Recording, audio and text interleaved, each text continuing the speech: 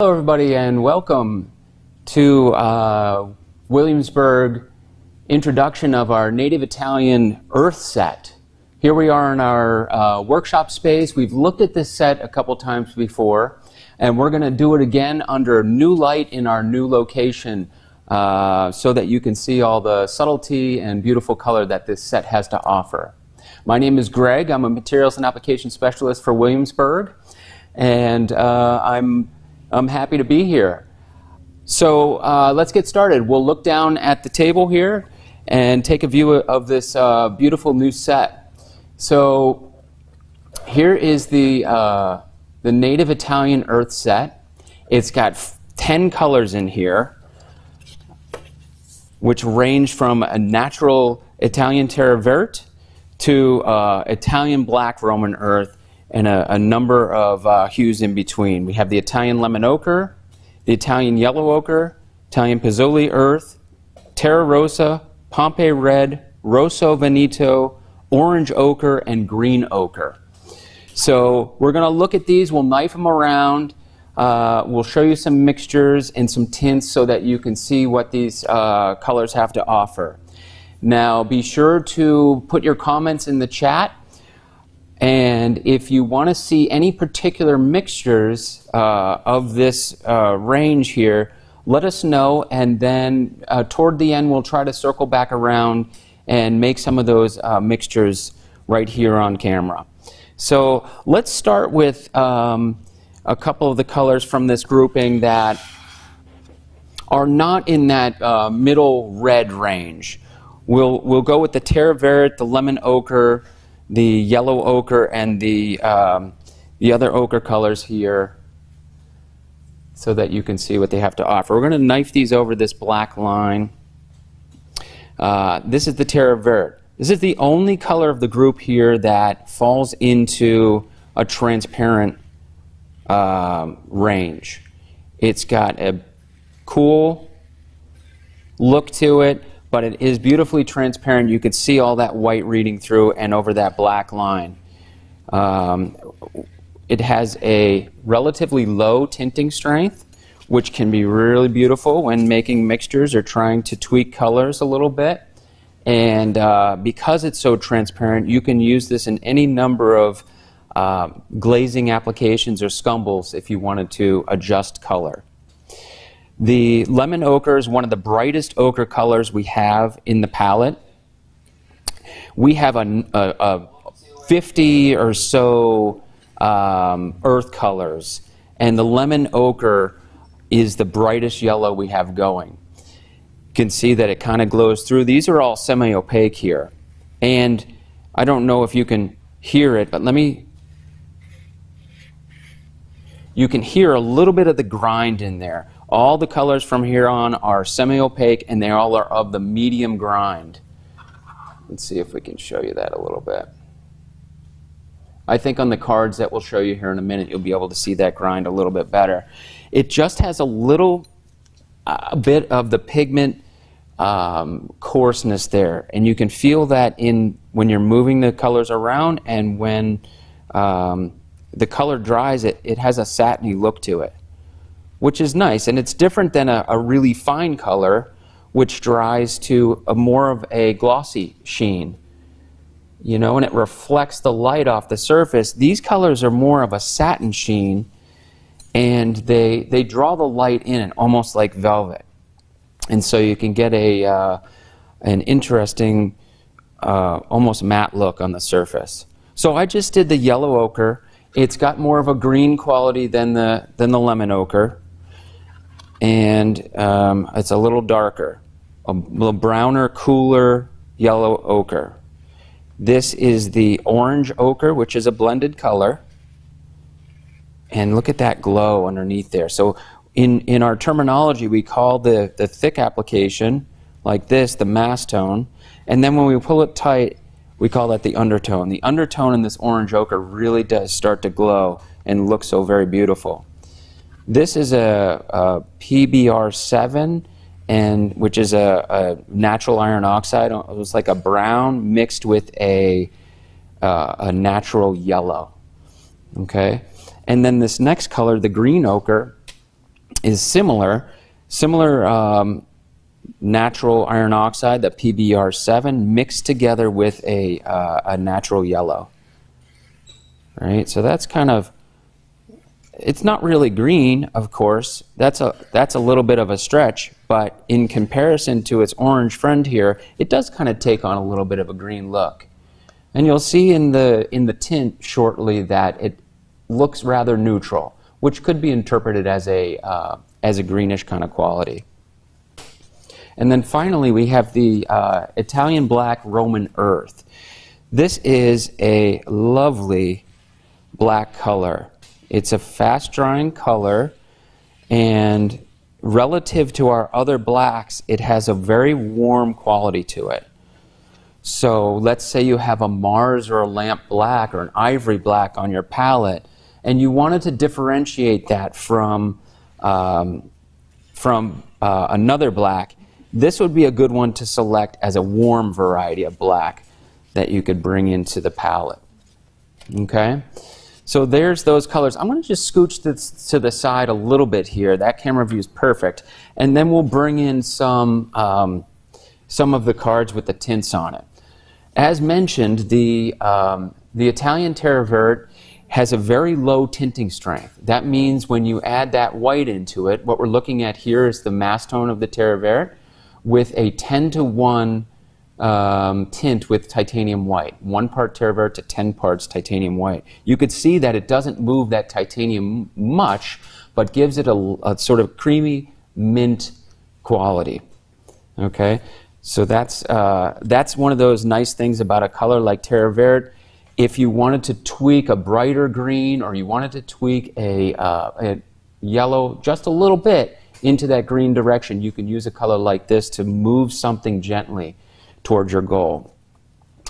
This is the Italian Lemon Ochre tint, and let's just put it right next to the Italian Lemon Ochre there, next to the Italian Yellow Ochre rather. This has a little bit more of an orangey quality, which you can pick up on the camera here. I'm so happy to see.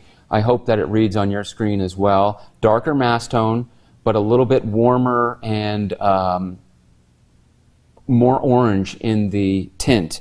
This is slightly weaker in its tinting strength and more on the yellow side of things. So I'm not sure if that's, you know, maybe this would be interpreted as cooler, but it looks more orange. So I'm going to say more orange, more pure in its yellow tint here. Okay? And these colors are great for taking a brighter yellow and then modifying it down. So let's look at some mixtures here with these colors real quick. So this is a cad lemon, for example. And I just put some of that Italian lemon ochre in there in a little bit of a stepped gradient. You can see how that lemon ochre, bright and cool on its own, starts to transition into a middle yellow that's a little bit more neutral when you add that lemon ochre in there. This is the kind of thing that you can do with these earth colors, and there's so much variety even in this limited palette here for modifying the other colors on the palette. And while we are here looking at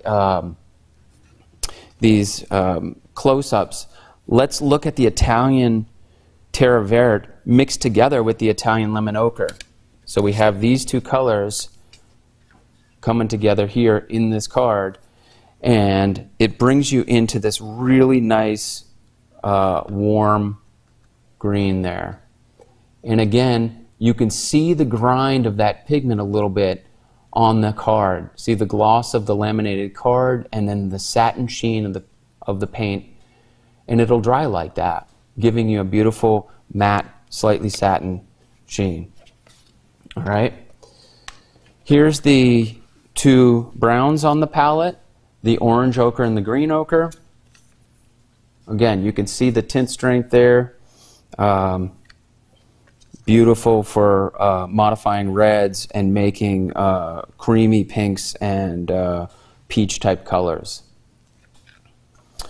Okay, so let's move on to some of these red colors in the palette. I'm going to scooch this one over, and I'm going to come in and we'll look at the the Pompeii red, the Rosso Veneto, the Pozzuoli earth, and the Terra Rosa. I had to put little notes here for myself because I was afraid I would lose track of these reds when they're side by side like this.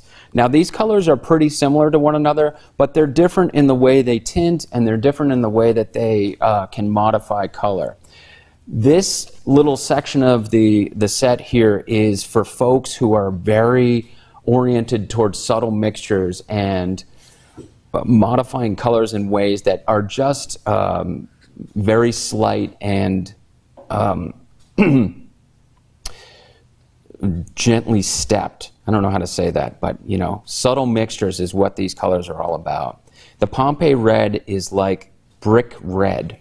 It's a gorgeous red. I'm not sure if this is mined in the Pompeii region or if it's just named after the kind of color that you might have seen in a Pompeii fresco in one of the beautiful Pompeii villas.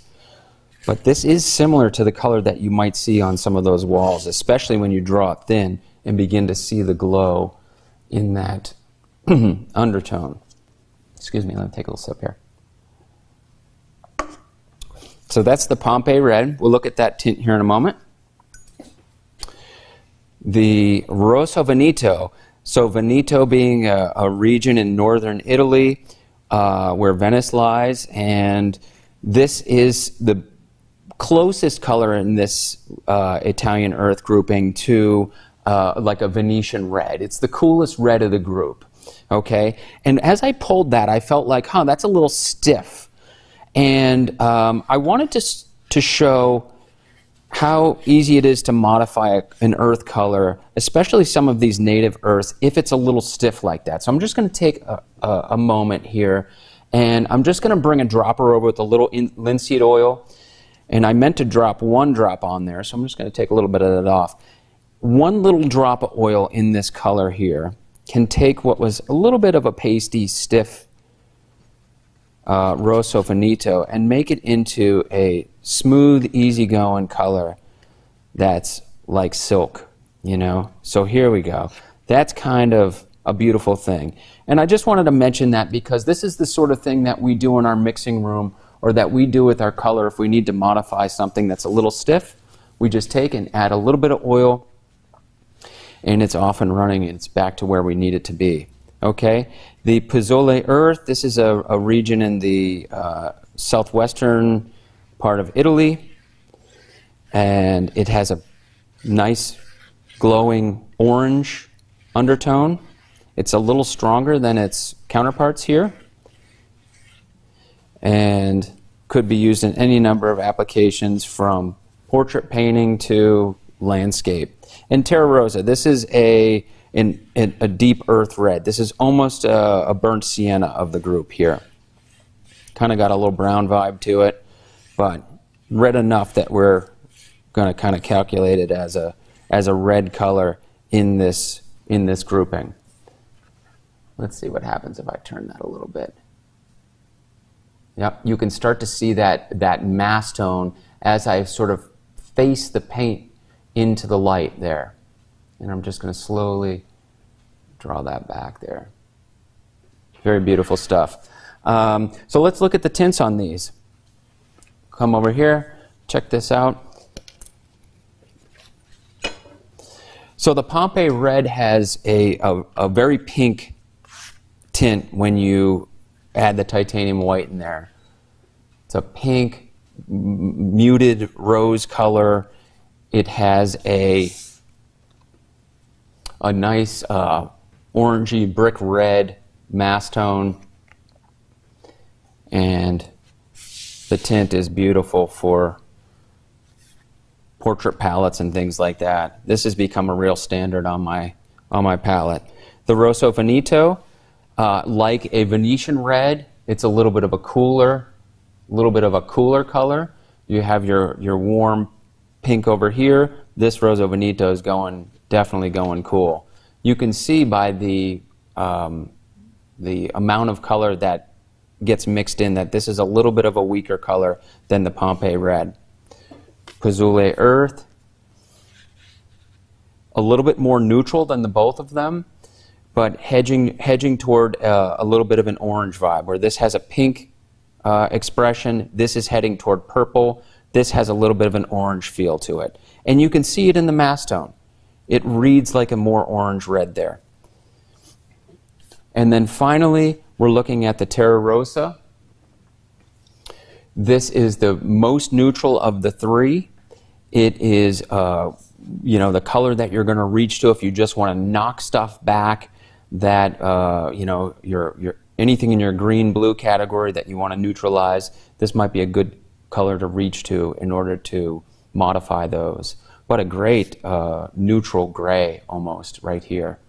And I feel like I'm a little crooked there. Sorry, folks. So that's a little view of the tints that these can bring you. In terms of the Venetian red, it reminded me of our Spanish earth. We don't have a Venetian red in Williamsburg, but we do have this beautiful natural iron oxide that has a very purple look to it. And the Spanish earth, where's the light? There's the light. The Spanish earth is a little bit of a smoother consistency, but man, it is just a really dark purple natural earth that mutes out to this almost bluish purple tint. So I took some of the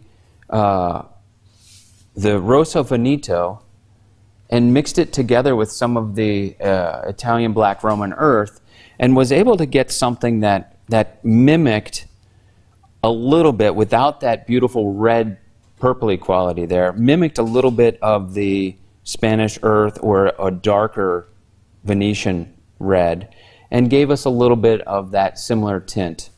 Okay, and then I put a little bit more white in it and was able to bring it a little closer to that Spanish earth tint there. Okay, so this set could really, you know, be used to modify some of these colors back and forth toward different expressions of these colors. So anyhow, I wonder if we have a couple questions or some mixtures that folks want to see. We have a question from YouTube. Okay. Louise wondered if what's the name of the burnt umber version in the set? Can you tell us that? The burnt umber version in this set, the closest thing to a burnt umber would be the Terra Rosa.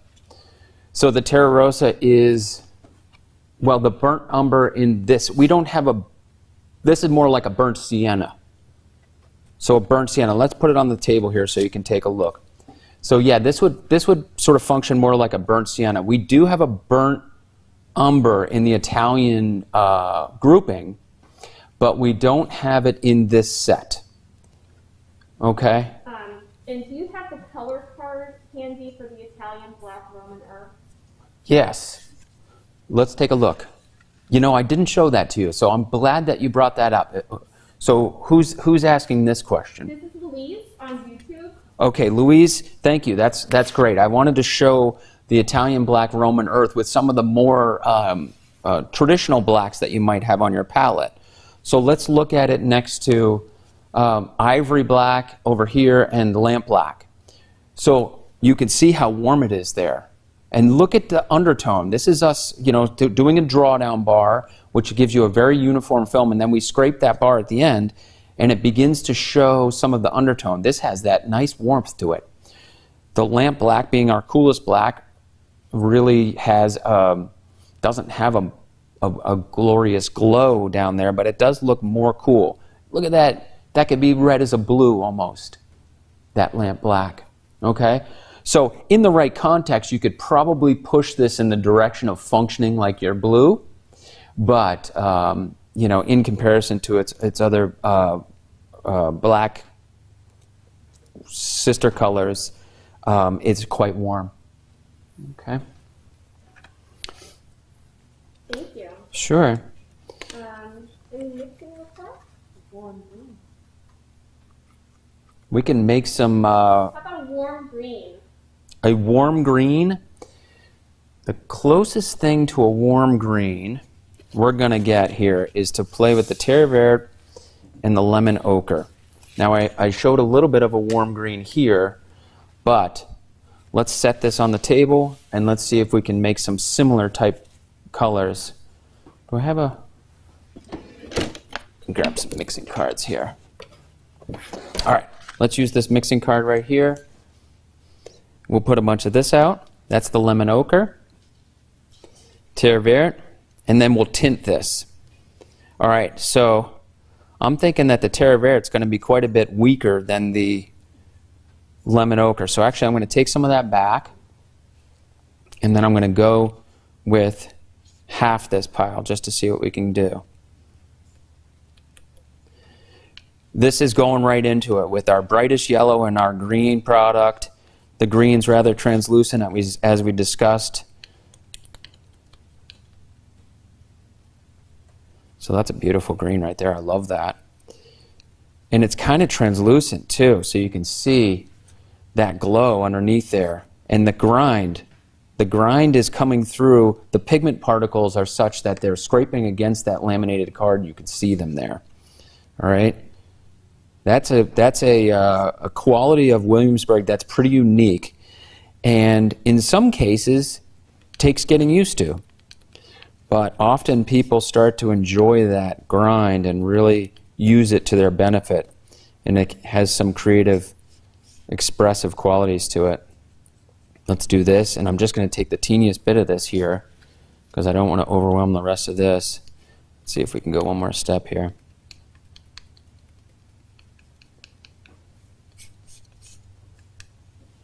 And mixing the lemon ochre together with the black, yes, it can make a sort of neutral, very, very neutral black, or green rather, but this is titanium white safflower. I'm just going to mix some of that into this color here and see what we can get.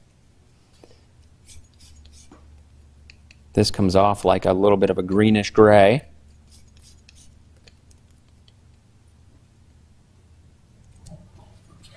Okay, let's go right down the line here.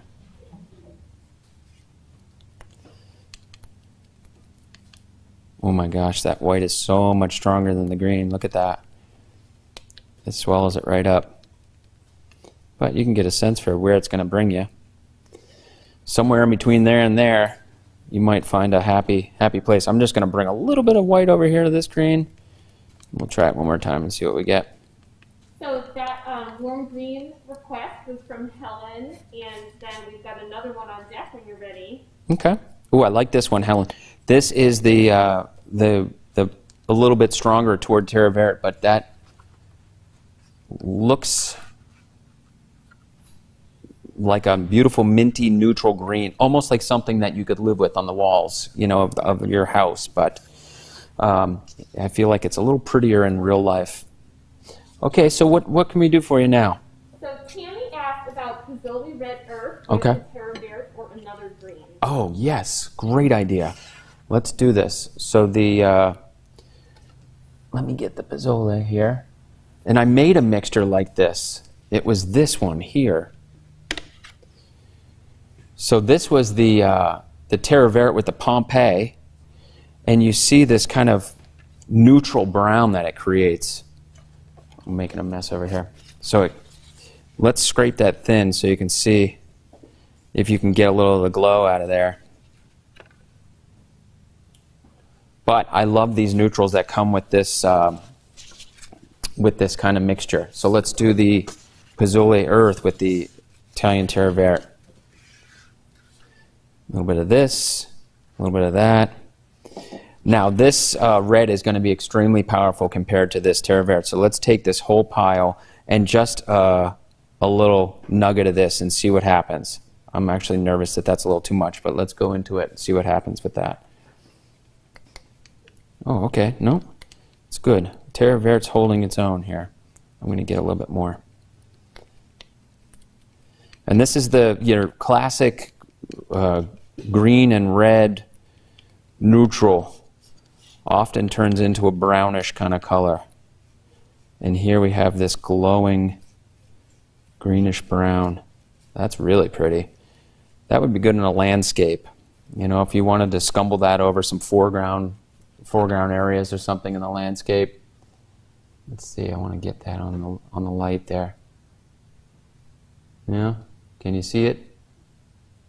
All right, I think that's kind of got a nice glowing quality to it. And it would tint to a grayish kind of quality, I think, Helen. So, do you want to tint it? Yes, I could definitely tint it. Let's do it. Okay.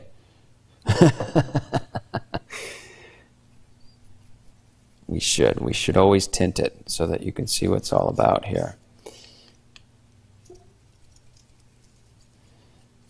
Oh, I'm so glad that you recommended that, because it does have a much grayer quality than I expected. So that's really nice compared to this with the Pompeii red. This had more Pompeii red in it compared to Terra Verde, so it has more of a pink, warm quality to it. And then this one does have that gray, beautiful gray-green tint, very neutral. And then one more thing, and then we'll let you go. This is a mixture of the Pompeii red and the lemon ochre. I just wanted to make a nice, bright, orangey color to end on. So there you have about a 1 part Pompeii red to 4 parts Italian lemon ochre. Just a lovely orange. So beautiful, just like all the colors in this set. So we're delighted to share those with you, and thank you so much for joining us. If you have any questions about this or any other Williamsburg products, please email us at help@goldenpaints.com, or we can be reached by calling 800-959-6543. So we hope you'll join us next time, and we've enjoyed being with you today.